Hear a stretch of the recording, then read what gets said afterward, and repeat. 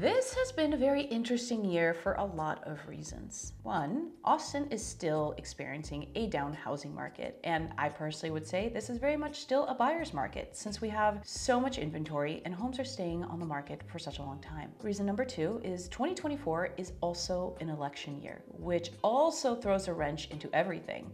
Normally, our housing market plateaus during an election year, so it'll be really interesting to see what happens. In this video, I'm going to share with you some of the thoughts that I have and some predictions with my crystal ball that I have for this summer's housing market. There's a lot of kind of weird, very nuanced, specific things that are going on. And I think it's important to be educated about these things so you can make an educated decision if and or when you are in the process of buying or selling a home. Hi guys, I'm Daphne Quay, your boss lady realtor here in Austin, Texas, and I work with people from all over the country and all over the world who are wanting to buy or sell a home in the Austin area. If you're thinking about buying or selling a home in the Austin area, please contact me. My contact information is in the description below. You can even set up a direct one-on-one video call with me. Just follow that link in the description below. Also, if you are watching me from another part of the country and you need to buy or sell a home there, let me know. I have realtor partners all over the country who can also help. So if you need some assistance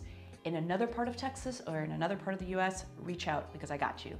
I've done other videos where I share my thoughts for market predictions, and I think this year, especially from kind of now the summer months until the end of 2024, is gonna be, I think it's gonna be pretty unique for a few reasons. One, let me begin by saying that we are, of course, still in a buyer's market. Interest rates all over the country are still high. They're hovering right around 6.5% to 7%. Two, in Texas, or in Austin more specifically, we have some of the highest property taxes in the country. Three, we also have some of the most expensive home prices in Texas. Of course, there are other smaller towns throughout Texas that are very, very pricey, but generally speaking, Austin's average price is higher than the rest of Texas. Four, this is an election year, and I have been licensed in Austin as a realtor since 2012. In every election year, we see that there's a big standstill in the market. And I think this is due to the fact that people just don't always know what direction the government's gonna go, so they like to hold until they have a better idea. I think this year it is definitely a toss-up. It could go one way or another. There's also a war going on, and inflation is still higher than they wanted it to be by now. So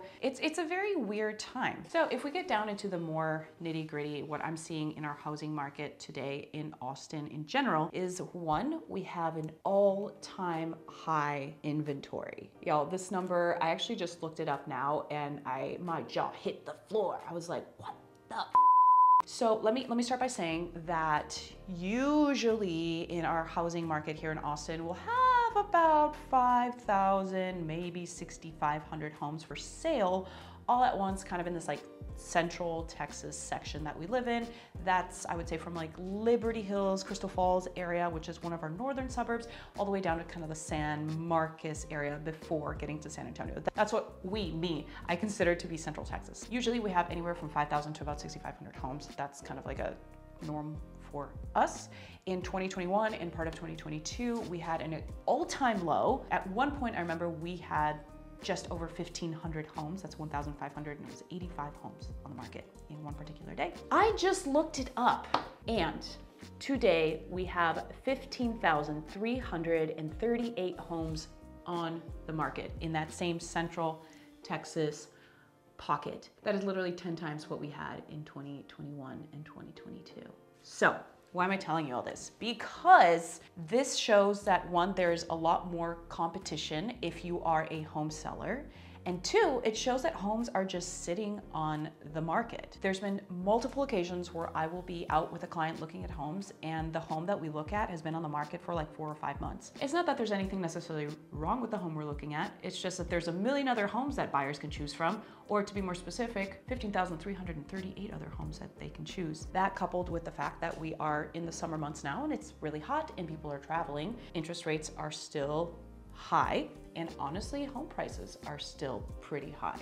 To be completely transparent with you guys, I am a bit surprised that we have this much inventory. Had you asked me in January when there were like 10 to 12,000 homes on the market, if there was gonna be an influx of inventory this summer, I would have said, no way, it's not possible. And I would have been wrong, and I'm okay with that because that's why we look at information and numbers so that we can educate ourselves and have a change of opinion and change of outlook if that's what is needed. So what I think is going to happen this summer, or I guess part of my hope, is that maybe the amount of inventory is going to hold. I suppose inventory could also go up regardless though of which one ends up happening. I do believe that buyers are going to have even more negotiating power, and they're going to be able to get better deals than they would have last year, for instance. I've always said that the best time to get a deal if you're looking to buy a home is from July to like early September, because that is when, number one, the kids are out of school. It's super hot, and because of both of those reasons, people are out traveling. Also, because of the weather, so many people just don't want to move. The heat that we have in Texas is just, it's overpowering and it is kind of crippling. So people don't want to move during the summer.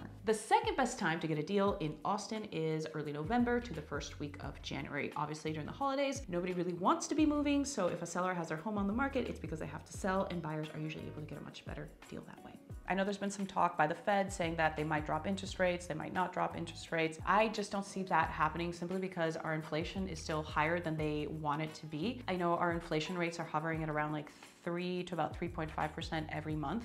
I believe the Fed needed our national inflation rate to be closer to 2.5% before they would bring down interest rates. And we're just not there yet. I guess one thing, kind of a wild card play that the Fed could make in order to raise morale around our economy is suddenly drop interest rates. I don't really see that happening either, because they announced towards the beginning of the year that they might be coming down by this summer, and we really don't have signs of that, or not anything significant anyway. So I wouldn't count on that. If you are a home buyer and you're expecting interest rates to come down this year, they might, but maybe by like 0.25%, 0.5% at max. We're not going to see anything that's going to be in the 4 or 5% range. And I can tell you that almost with certainty without pretending to predict. Here's my crystal ball. I am curious to see what you guys think, or what you guys predict might be happening with our housing market in Austin this summer. Leave a comment in the comment section. Please keep it respectful. I'm way more likely to respond to your comment if it is respectful, educated, and well thought out. You know who you are. Anyway, that is my high-level overview of what I think is going to happen with our housing market this summer. Remember that if you're thinking about buying or selling a home in Austin, you guys can always contact me. My contact information is in the description below. Also, if you are joining us from another part of the country or in a different state, different city, in Texas even, and you need to buy or sell a home, I've got realtor partners all over the US, so please feel free to reach out. I can hook you up with somebody that's absolutely awesome and will do a killer job. So there, that is what I've got for you guys today. I am Daphne Quay, your boss lady realtor. Till next time.